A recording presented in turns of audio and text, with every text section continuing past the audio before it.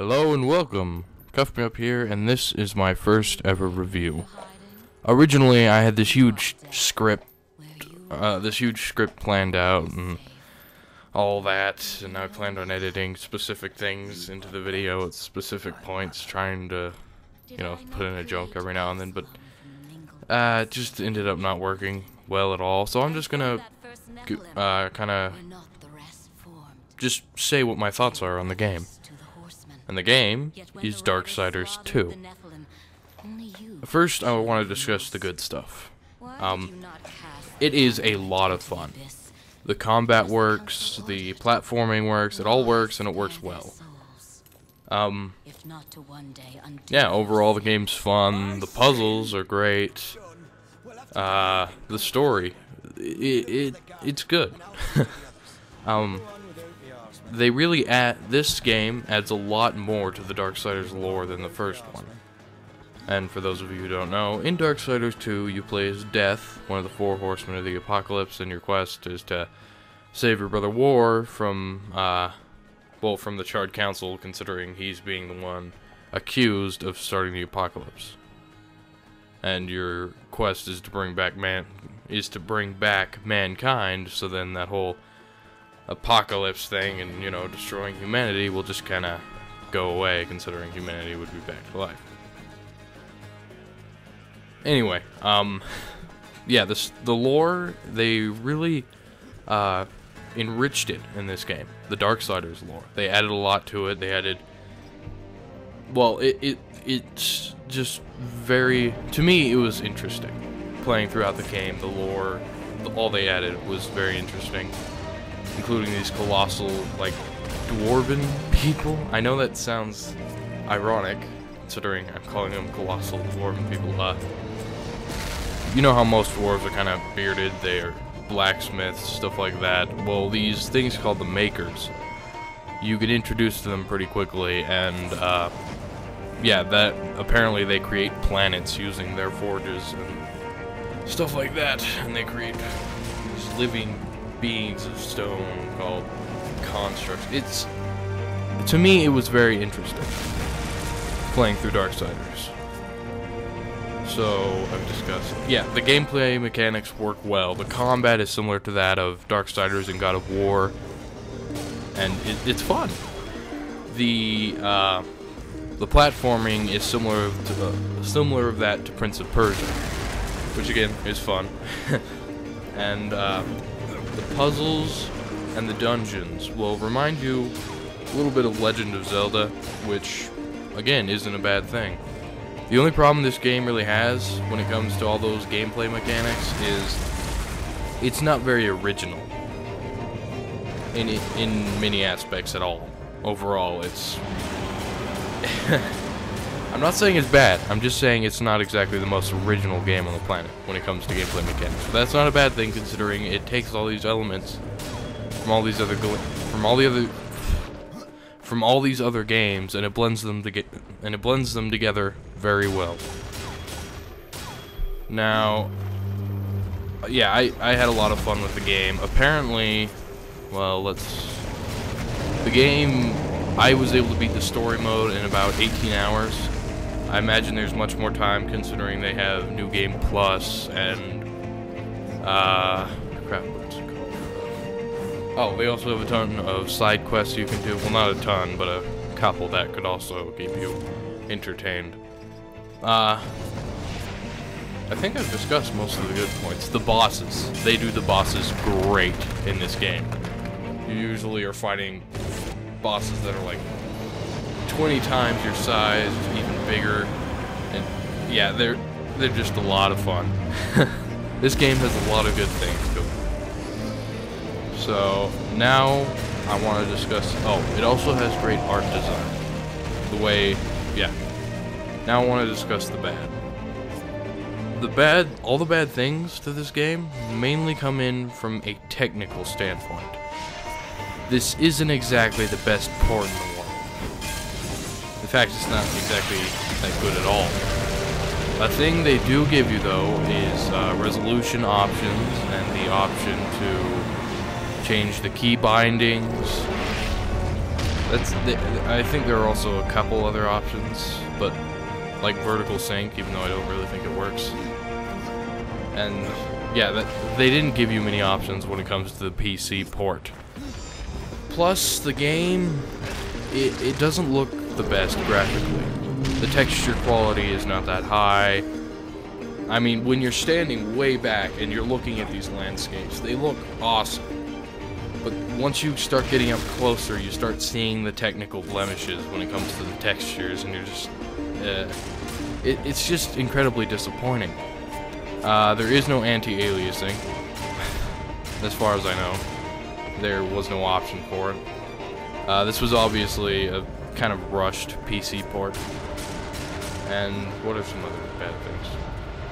Oh, occasionally I've had the audio just stop working from time to time. Well, half of the audio would cut out, but then again, I don't know if that's the game or if that's my computer. It's probably not my computer, but it could be the game. I'm just putting that out there. When it comes to the cutscene, a thing that really bothered me when it comes to the cutscenes, a thing that really bothered me was that they were so easily skipped. You just barely tap the wrong button, and the whole cutscene will be skipped, making it so you miss out on a story. I ended up missing out on 3 cutscenes, and because there's no feeder mode, the only way to view them again is to either go onto YouTube searching for it, or to replay the game entirely, which was very annoying. And the audio tech problems have caused me to restart the game a couple times, because I get headaches when there's only half the audio going. Anyway,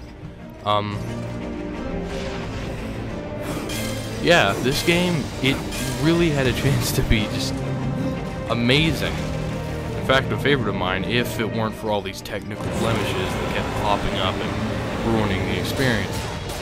Oh, and Darksiders 2 is much more of its own type of RPG compared to the first one that was much more Legend of Zelda-like. Like in this new one, you have tons of different equipment, you get a bunch of loot to equip, you know, keep equipping the best one, tossing away others, selling the ones you don't need anymore to vendors, stuff like that. And overall, well, I forgot we were discussing the bad, yeah, that's pretty much it, the technical problems. And the bad PC porting. Alright, final wrap-up. Oh, plus there are a ton of collectibles throughout the game. Yeah, most of the side missions, in fact, are just collectible missions. Where there are things you have to collect on your pathway through the dungeons. Although occasionally they'll have you backtracking through dungeons you've already completed in order to get a couple collectibles, which is annoying. But then again, it's just annoying. And, okay, we've discussed it's not that graphically impressive, bad PC port, and the technical blemishes are what bring it down. And the easily skipped cutscenes with no theater. And when it comes to the good, all the core mechanics work. They work well, they're fun. The combat's fun, the platforming's fun, the puzzles are fun, the dungeons are fun. The story, it can become interesting, although there is a point where it just kind of slows down and it feels like you're not getting much accomplished. Oh, and another bad point is the story ends very abruptly with a disappointing end boss. I'm just gonna say that. For me, it was very disappointing compared to these colossuses, or these epic bosses I had fought before.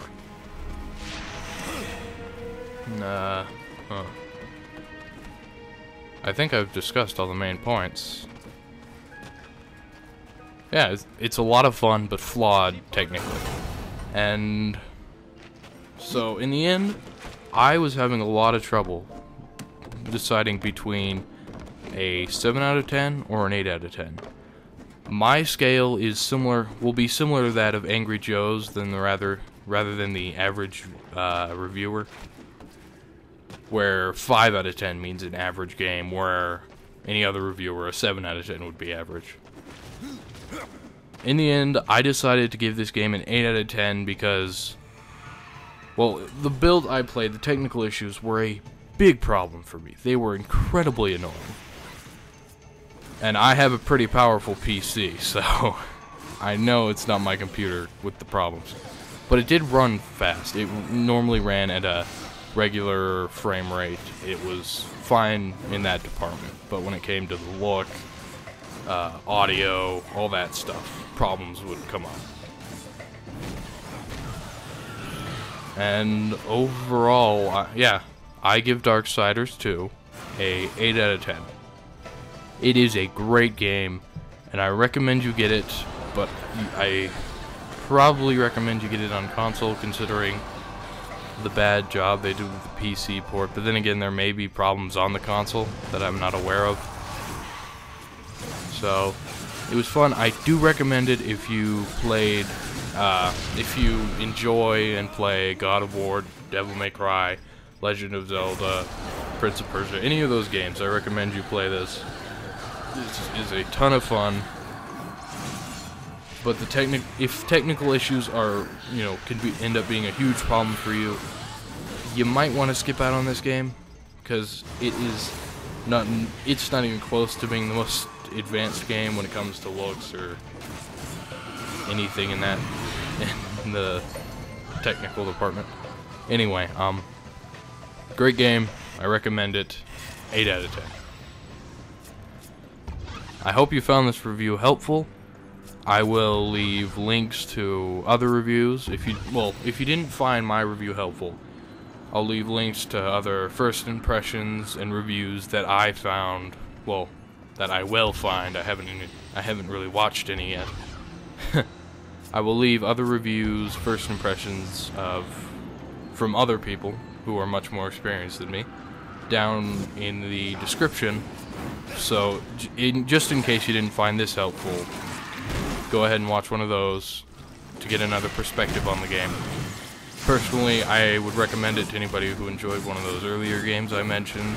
It does borrow a lot, so if you're looking for something fresh and original, you might want to skip out on this. And yeah, that's my thoughts on the game. I recommend it. 8 out of 10.